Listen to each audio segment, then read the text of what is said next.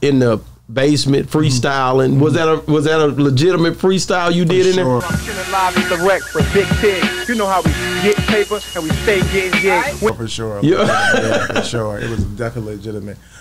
It was more about I ain't write nothing back in the days. Yeah. I don't think I ever wrote. Yeah, we on Boss Talk 101. Yeah, we gonna talk. And make sure you guys see the exclusive behind the scenes that we about to start dropping, guys, to where you're not gonna get it on our page. So make sure you get in there, man. We got a special guest in here today, y'all. He needs no introduction. Second time around, man. My guy, man. This guy right here, man, mean a lot to me, man. And Boss Talk 101 building this reputation on these guys that you really, built this foundation for us in hip hop in the South, man. Silkk the Shocker is in the building, man. Glad to be here in the Mecca. Hey, man. I just want to thank you for coming, man. Sure. God bless you, bro. God bless the whole movement, man. You know what I'm saying? And, man, the people love y'all, bro. I appreciate that. The people love y'all. I'm one of those people, man. So I just thank you for coming on the show. Okay. I know already you in Dallas, Texas, man. When the last time you been to Dallas? Not that long ago, actually, about a month ago. But really? Yeah. I dipped in. I like Dallas. Dipping and dip out. Yep, dipping and dip out. Wow. But I gotta say, thank you for inviting us to that show last night because it was amazing. That was my first time, to a show like that, even backstage and seeing all of that. Good. I loved it. I love y'all energy, the vibe, and I'm like, dang, how y'all do this? Because y'all just performed in New Orleans the day before, and then had to come straight here and do this. I always wonder how artists find the energy to go from city to city.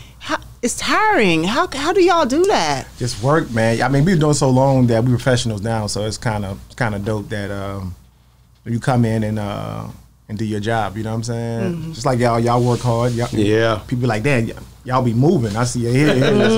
Same thing, same principle. But the older you get, it takes a toll on the body, though.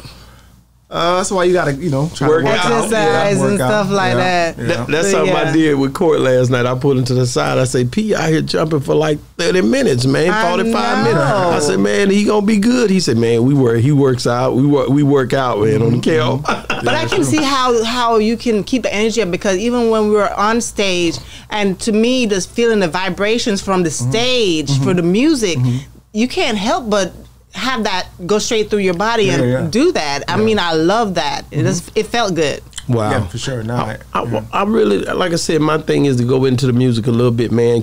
You got to recap something for me, and if you can't remember, I'll forgive you. For sure. But for sure. over in the basement, when you did that, that freestyle and hung out with Tigger. Silkk the Shock. I'm chilling live at the wreck for Big Pig. You know how we get paper and we stay getting.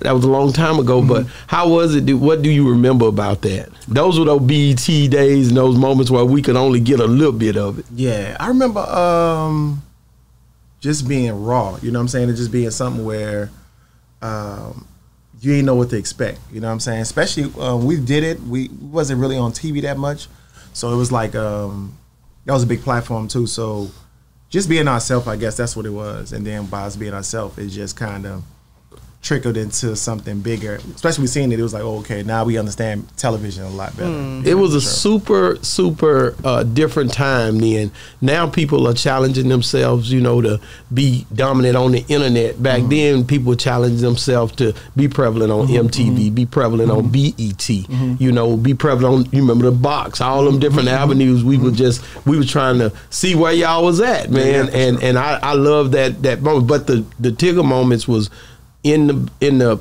basement freestyling. Was that a legitimate freestyle you did in there? I'm chilling live at the wreck for Big Pig. You know how we get paper and we stay getting gigs. For sure. For sure. It was definitely legitimate.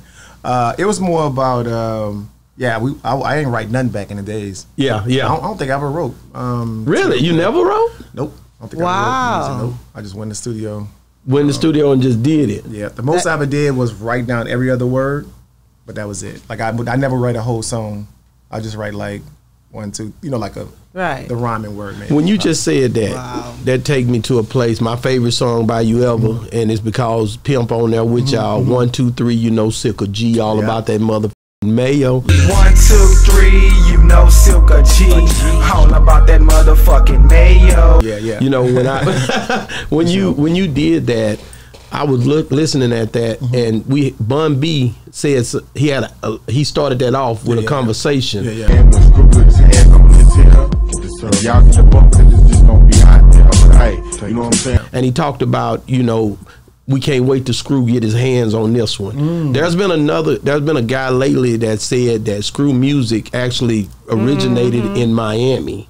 Yeah, and so that's been a thing. But when I look at stuff like what I seen happening on y'all's, and that was in 95, 96, it reaffirms the fact of how intelligent Screw music was.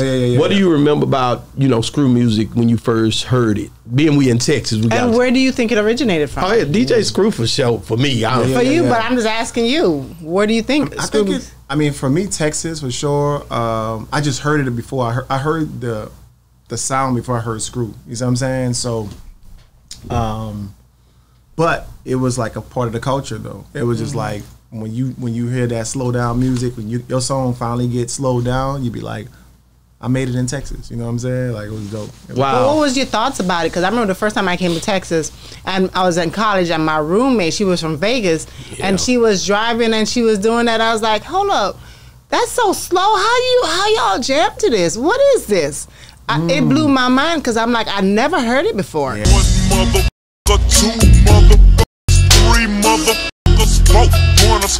But if you know the Texas culture, you get it. Cause it's like they slow. They got they trues and vows. They got they spokes. It makes sense. Yeah, pop trunk, all that. You know, it's different. You know, but the one thing I can say, like I said, even when Pimp was on that verse, he even spoke and said, you know what I mean? He talked about Screw, and then he talked about the swing, you know, the wood grain and all that. You know, that's what they done. So, Fifth wheel in that real look, cause I be coming down, nigga, my heart be true. I'm your boo, I'm bumping that Screw. Y'all mix and mingle so much, man. You had a hell of a verse on there. Always talking about the hustle though.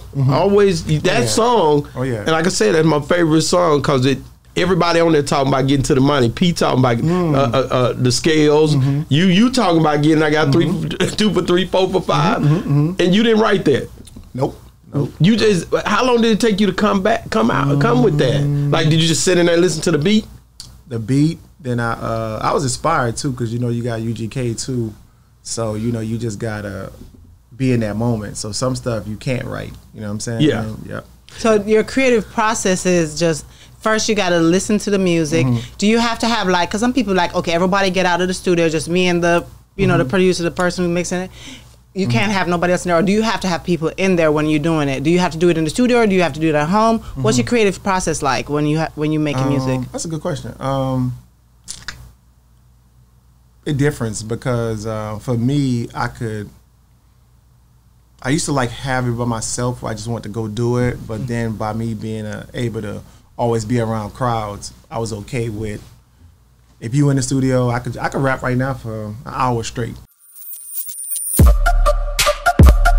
Yeah, we on Boss Talk 101. Yeah, we gonna talk.